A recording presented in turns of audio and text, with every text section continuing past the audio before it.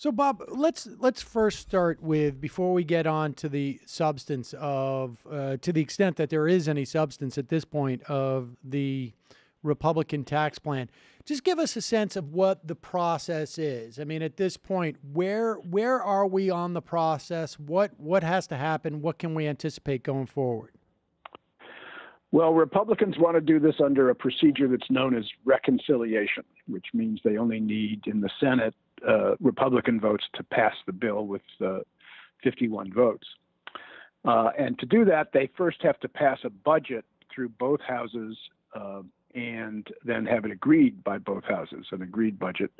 And then they can pass the tax bill under reconciliation of that budget. The House has passed a budget, the Senate has not.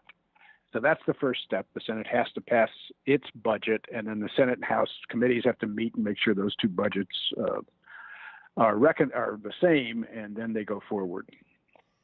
And is it through that conference where they take the House version and the Senate version that they would then we would see the tax reform, or is that a distinct process? Yeah, that's a distinct process. That gives you the budget, the combined budget, or the unified budget, gives you the authorization to do a tax reform that will equal, X amount of money. And then the tax committees, which are already meeting in both the House and the Senate, will come up with filling out the plan that was put forth by the administration, or the framework that was put forth by the administration. And it will be limited by whatever the amount is in the budget that they will allow under reconciliation. And then they have to pass that through the House, through the Senate, reconcile it, et cetera. That probably, they claim they're going to try to do it by December. Many people are skeptical about that goal. And we should just add one more note that under the terms of reconciliation in the Senate, there's a subset of rules as to what can be done via reconciliation. This, of course, basically prevents any type of filibuster of this bill. It prevents the ability in the House, I guess, to amend it. But in the Senate, there's a couple of rules known as the Byrd rules, which say exactly that this bill has to do with the budget and it cannot add to the deficit. Is that right? So that's why the budget needs to be done first, so that there can be cuts that will allow for tax cuts, basically the reduction of revenue. Is that right? Right, and it can't add to the deficit after 10 years, which is why you see, in the Bush tax cuts, for example, the reconciled tax bill that was passed had some of the provisions automatically expire at the end of 9 years, so that it wouldn't violate the rule that it couldn't add to the deficit in the out years. They're going to face that on this one too. And so, to the extent that there's deficits created by this tax cut, they are only within the first 9 years, and then theoretically the tax cuts would either sunset or would have to be revenue neutral, essentially going past then.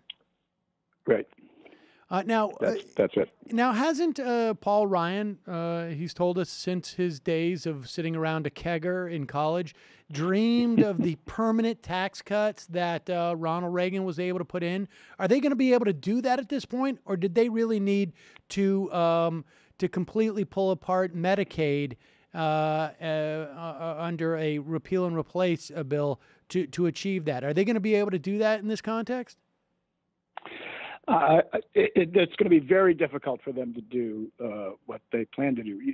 The Ryan budgets through the years have always contained what Paul Krugman called magic asterisks. That is, they would say, well, we're going to cut taxes this amount, and we're going to pay for it by closing loopholes and cutting spending in areas to be named later, the asterisk. And now, of course, if you're going to cut taxes really, you've got to fill in that asterisk. You've got to put in the budget the spending you're going to cut, or put in the tax reform the loopholes you're going to shut. And that starts to be a massive headache if you are going to try to have a significant tax cut, because you're talking about cutting not just foreign aid, which is the thing they always talk about, or waste, fraud, and abuse. You're talking about deep cuts in Medicaid and Medicare. You're talking about deep cuts in education and college loans and Head Start and programs that, services that people truly rely on.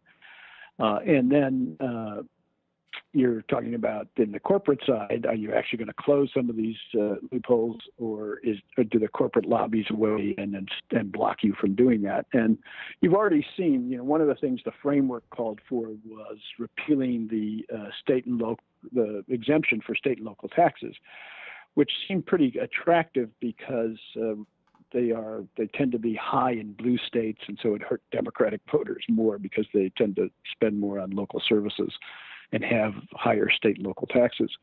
But there's a lot of Republicans in those blue states, and they're already up in arms about the tax increases on their constituents. And so there's already talk about not doing that as one of the major sources of revenue in the bill. Yeah, that ran headlong into California and New York State Republicans, who basically said, if you were to get rid of that exemption, you would wipe us out. There would be no way that we could exist with our party creating that type of burden, particularly, obviously, for their wealthier constituents. I mean, let's be honest. That's who we're talking about. Would be the most hard hit by that, and that became untenable for them. Another one that's been floated around, it seems to me, is the home mortgage interest deduction, which again is something that is enjoyed to some extent by middle class homeowners, but is a dollar for dollar a tax break that is enjoyed by wealthier Americans by far. Right, a massive tax break for the more affluent, and it's not going to survive. I mean, there's no way they're going to repeal the home mortgage deduction.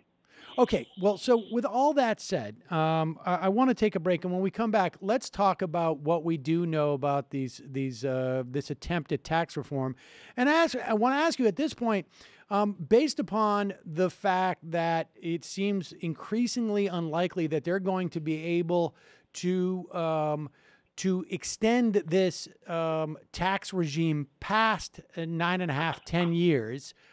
Even as they plan to do it, even if they can do that, the real question becomes: is this really tax reform, or is it just tax cuts for the rich? Are we back to where we were in 2001 with George Bush? And is this basically just a payday? It's only going to be 9 years long, 9.5 years long, and the Republicans are going to have to try to do it again for their most wealthy donors. And also, when we come back, we're going to talk about the estate tax, because that for the super plutocrats is in some ways a golden chalice. We got to take a quick break. We'll be right back with more.